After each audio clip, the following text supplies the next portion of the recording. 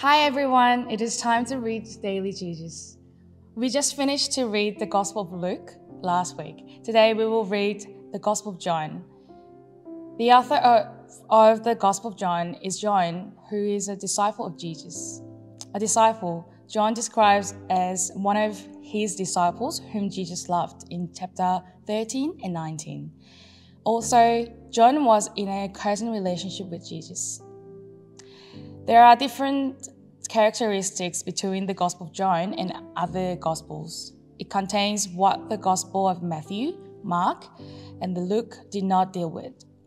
In particular, the 7 miracles shown by Jesus are expressed as signs, and it represents who Jesus is through these 7 miracles. The Gospel of John does not begin with the birth or genealogy of Jesus. Instead, it focuses on explaining who Jesus was and why he had to come. Then, let's read together. In the beginning was the Word, and the Word was with God, and the Word was God. He was in the beginning with God. All things were made through him, and without him was not anything made that was made. In him was life, and the life was the light of man. The light shines in the darkness, and the darkness has not overcome it. There was a man sent from God, whose name was John. He came as a witness to bear witness about the light, that all might believe through him. He was not the light, but came to bear witness about the light. The true light, which gives light to everyone, was coming into the world. He was in the Word, and the Word was made through him. Yet the Word did not know him. He came to his own, and his own people did not receive him. But to all who did receive him, who believes in his name, he gave the right to become children of God, who were born not of blood, nor of will of the flesh, nor of the will of man, but of God. And the Word became flesh and dwelt among us, and we have seen his glory as of the only Son from the Father, full of grace and truth. John bore witness about him and cries out, "This was he of whom I said, 'He who comes after me ranks before me, because he was before me.' For from his fullness we have all received grace upon grace. For the law was given through Moses. Grace and truth came through Jesus Christ. No one has ever seen God, the only God, who is the Father's side. He has made him known." Verse 19. And this is the testimony of John. When the Jews sent priests and Levites from Jerusalem and to ask him, "Who are you?" he confessed, and did not deny, but confessed, "I am not the Christ." And they asked him, "What then? Are you Elijah?" He said, "I am not." "Are you the prophet?" And he answered, "No." So they said to him, "Who are you? We need to give an answer to those who sent us. What do you say about yourself?" He said, "I am the voice of one crying out in the wilderness, 'Make straight the way of the Lord,' as the prophet Isaiah said." Now they had been sent from the Pharisees. They asked him, "Then why are you baptizing if you are neither the Christ, nor Elijah, nor the prophet?" John answered them, "I baptize with water, but among you stands one you do not know, even he who comes after me, the strap of whose sandal I am not worthy to untie." These things took place in Bethany across the Jordan, where John was baptizing. The next day, it was Jesus coming toward him and said, "Behold, the Lamb of God who takes away the sin of the world. This is he of whom I said, after me comes a man who ranks before me, because he was before me. I myself did not know him, but for this purpose I came baptizing with water, that he might be revealed to Israel. And John bore witness, I saw the Spirit descend from heaven like a dove, and it remained on him. I myself did not know him, but he who sent me to baptize with water said to me, he on whom you see the Spirit descend and remain, this is he who baptized with the Holy Spirit. And I have seen and I have borne witness that this is the Son of God. The next day again, John was standing with two of his disciples, and he looked at Jesus as he walked by the set and said, Behold, the Lamb of God. The two disciples heard him say this, and they followed Jesus. Jesus turned and saw them following and said to him, What are you seeking? And they said to him, Rabbi, which means teacher. Where are you staying? He said to them, Come and you will see. So they came and saw where he was staying, and they stayed with him that day. For it was about the 10th hour. One of the two who heard John speak and followed Jesus was Andrew, Simon Peter's brother. He first found his own brother Simon and said to him, We have found the Messiah, which means Christ. He brought him to Jesus. Jesus looked at him and said, You are Simon, the son of John. You shall be called Cephas, which means Peter. The next day, Jesus decided to go to Galilee. He found Philip and said to him, Follow me. Now Philip was from Bethsaida, the city of Andrew and Peter. Philip found Nathanael and said to him, We have found him of whom Moses in the law and also the prophets wrote, Jesus of Nazareth, the son of Joseph. Nathanael said to him, Can anything good come out of Nazareth? Philip said to him, Come and see. Jesus saw Nathanael coming toward him and said to him, Behold, an Israelite indeed, in whom there is no deceit. Nathanael said to him, How do you know me? Jesus answered me, Before Philip called you, when you were under the fig tree, I saw you. Nathanael answered him, Rabbi, you are the Son of God, you are the King of Israel. Jesus answered him, Because I said to you, I saw you under the fig tree, do you believe? You will see greater things than these. And he said to him, Truly, truly, I say to you, you will see heaven opened, and the angels of God ascending and descending on the Son of Man. Chapter 2. On the third day, there was a wedding at Cana in Galilee, and the mother of Jesus was there. Jesus also was invited to the wedding with his disciples. When the wine ran out, the mother of Jesus said to him, They have no wine. And Jesus said to her, Woman, what does this have to do with me? My hour has not yet come. His mother said to the servant, Do whatever he tells you. Now there were 6 stone water jars there for the Jewish rites of purification, each holding 20 and 30 gallons. Jesus said to the servants, Fill the jars with the water, and they filled them up to the brim. And he said to them, Now draw some out and take it to the master of the feast. So they took it.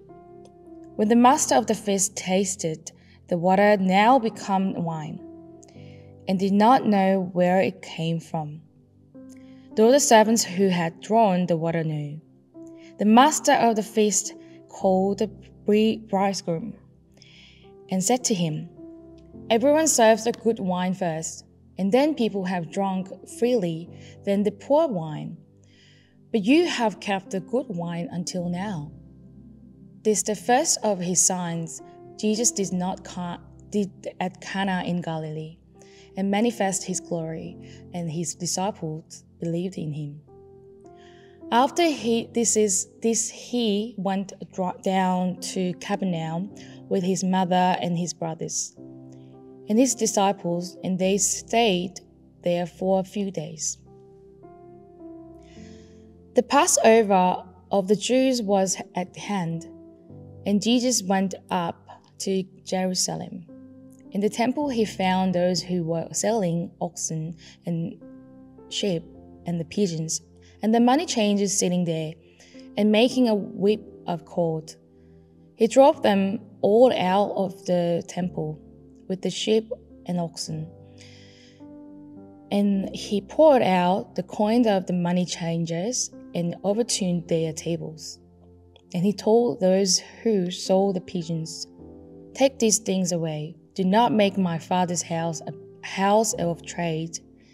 His disciples remembered that it was written, "Zeal for your house will consume me." So the Jews said to him, "What sign do you show us for doing these things?" Jesus answered them, "Destroy this temple, and in 3 days I will raise it up." The Jews then said, "It has taken 46 years to build this temple, and will you raise it up in 3 days?"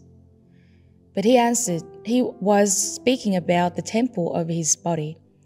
When therefore he was raised from the dead, his disciples remembered that he had said this, and they believed the scripture and the word that Jesus has spoken. Now when he was in Jerusalem at the Passover feast, many believed in his name when they saw the signs that he was doing. But Jesus on his part did not entrust himself to them, because he knew all people, and needed no one to bear witness about man, for he himself knew what he was in man. Chapter 3.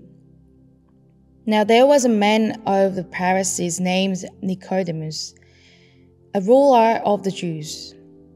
This man came to Jesus by night and said to him, "Rabbi, we know what you are, a teacher come from God, for no one can do these signs that you do unless God is with him." Jesus answered him, "Truly, truly, I said to you, unless one is born again, he cannot see the kingdom of God." Nicodemus said to him, "How can a man be born when he is old? Can he enter a second time into his mother's womb and be born?" Jesus answered, "Truly, truly, I said to you, unless one is born of waters and the Spirit, he cannot enter the kingdom of God. That which is born of the flesh is flesh, and that which is born of the Spirit is spirit. Do not marvel that I have said to you, you must be born again. The wind blows where it wishes, and you hear its sound, but you do not know where it comes from or where it goes. So it is with everyone who is born of the Spirit." Nicodemus said to him, "How can these things be?"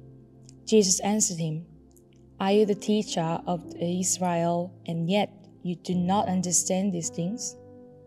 Truly, truly, I say to you, we speak of what we know and bear witness to what we have seen, but you do not receive our testimony.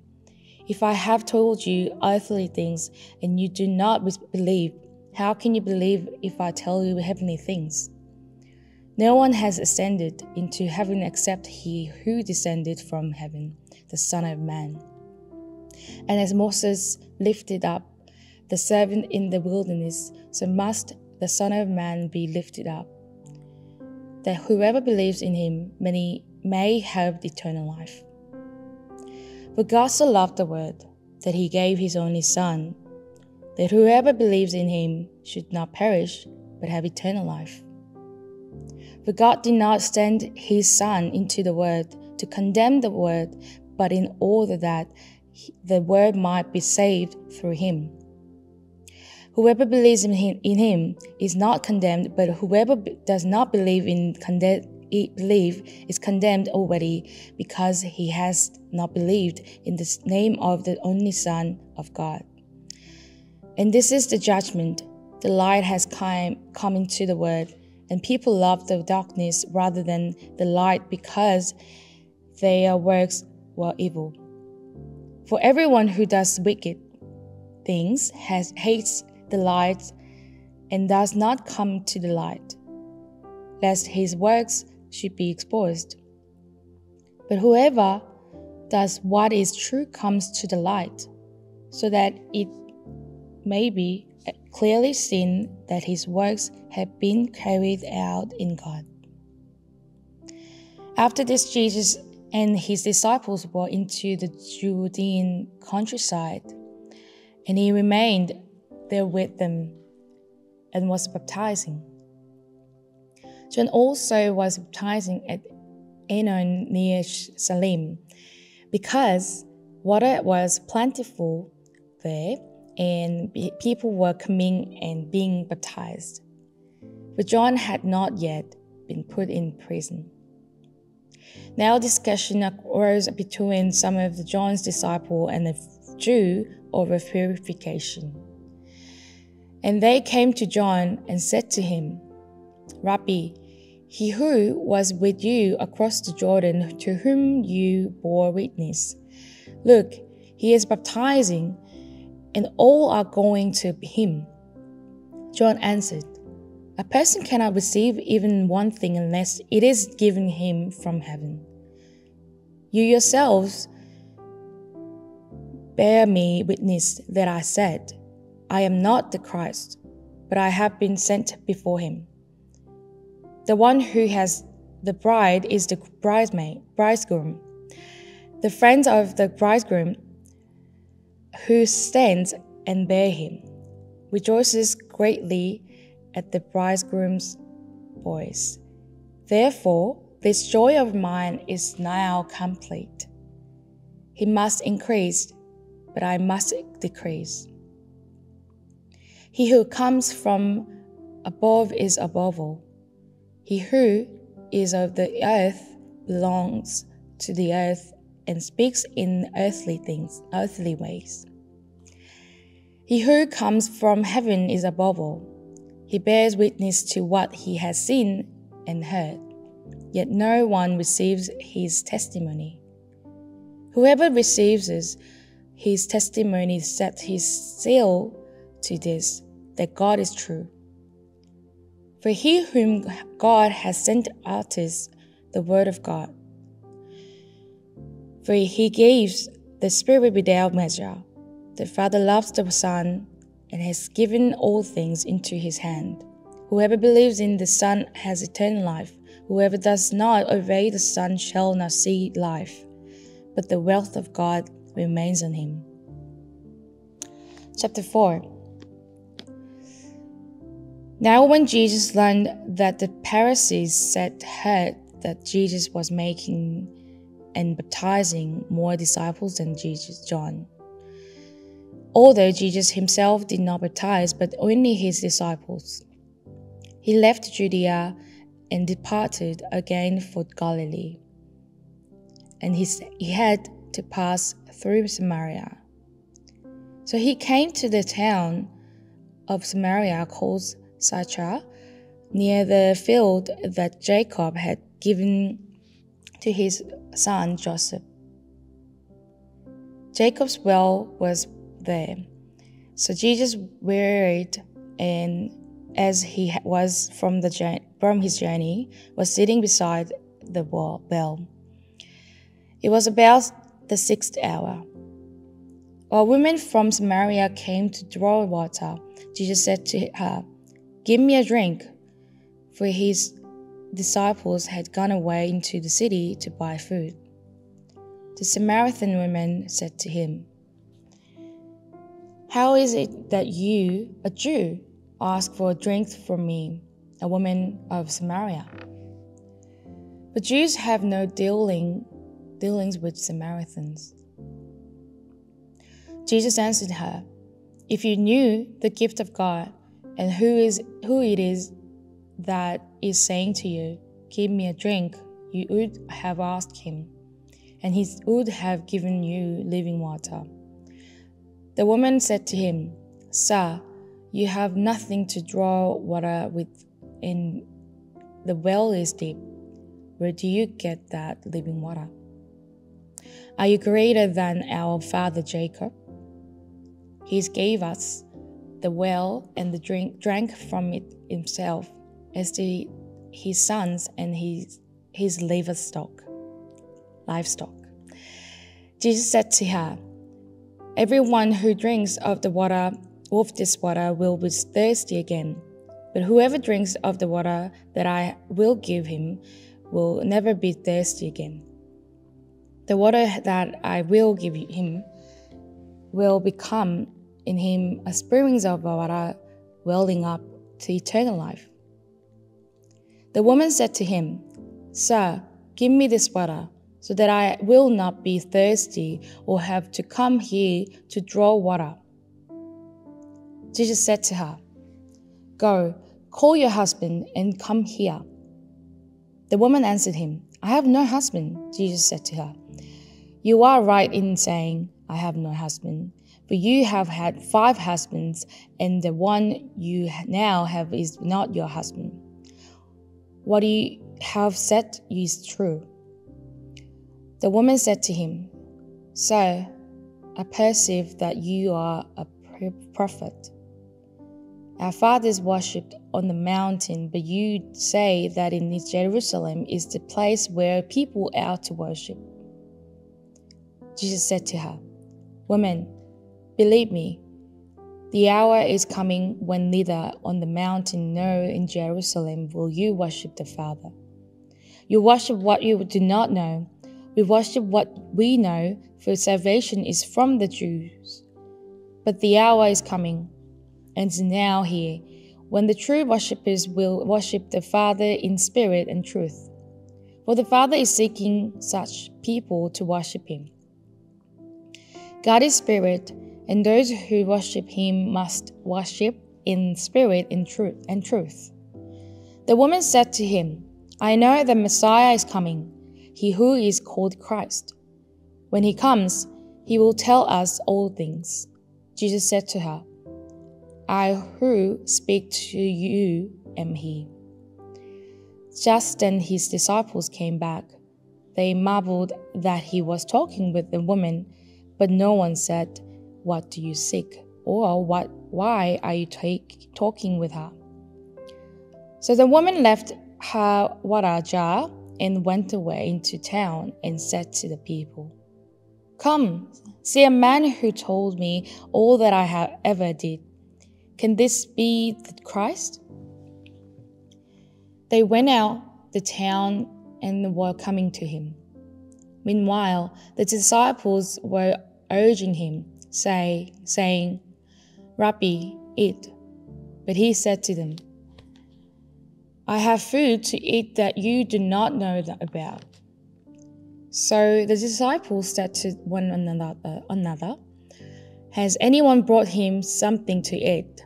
Jesus said to them, "My food is to do the will of him who sent me and to accomplish his work. Do you not say, 'There are yet 4 months, then comes the harvest'? Look, I tell you, lift up your eyes and see that the fields are white for harvest. Already the one who reaps is receiving wages and gathering fruit for eternal life, so that sower and reaper may rejoice together. For here the saying holds true: one sows and another reaps. I sent you to reap that for which you did not labor. Others have labored, and you have entered into their labor. Many Samaritans from the town believed in him because of the woman's testimony. He told me all that I ever did. So when the Samaritans came to him, they asked him to stay with them, and he stayed there 2 days. And many more believed because of his word. They said to the woman, "It is no longer because of what you said that we believe, for we have heard for ourselves, and we know that this is indeed a Savior of the world." After the 2 days, he departed for Galilee, for Jesus himself had testified that a prophet has no honor in his own hometown. So when he came to Galilee, the Galileans welcomed him, having seen all that he had done in Jerusalem at the feast. For they too had gone to the feast. So he came again to Cana in Galilee, where he had made the water wine. And at Capernaum there was an official whose son was ill. When this man heard that Jesus had come from Judea to Galilee, he went to him and asked him to come down and heal his son, for he was at the point of death. So Jesus said to him, "Unless you see signs and wonders, you will not believe." The official said to him, "Sir, come down before my child dies." Jesus said to him, "Go, your son will live." The man believed the word that Jesus spoke to him and went on his way. As he was going down, his servants met him and told him that his son was recovering. So he asked them the hour when he began to get better, and they said to him, "Yesterday, at the 7th hour, the fever left him." The father knew that was the hour when Jesus had said to him, "Your son will live." And he himself believed, and all his household. This was now the second sign that Jesus did when he had come from Judea to Galilee. Amen. Now we're gonna sharing about the application questions. The first question is, the meaning of words "since the beginning" in John chapter 1 verse 1 is refers to Jesus. What does it mean that Jesus has been with God since the beginning and that Jesus is the Word? Second, what kind of Jesus did you find in the first miracle that Jesus showed? And third, what aspects of Jesus have you found in the conversation between Nicodemus and Jesus? And the fourth, what aspects of Jesus have you found that Jesus meets Samaritan women and the conversation between Jesus and Samaritan women? And who is the Samaritan woman we should be looking for? And the last question is, please share in the comments below what you learned about Jesus through today's passage. Let's pray together. Heavenly Father, thank you for that we are able to know you through your word. You came to the earth as a word in the beginning, and you came to the earth because God loved a word. Today we've encouraged to reach out the people who don't know you and live in this wicked world in the darkness without true hope. We pray that they hear the gospel and understand your true love and humbly believe in him, in Jesus, so they not perish and have eternal life. I pray in Jesus' name. Amen. See you tomorrow, and embrace Jesus, embrace people.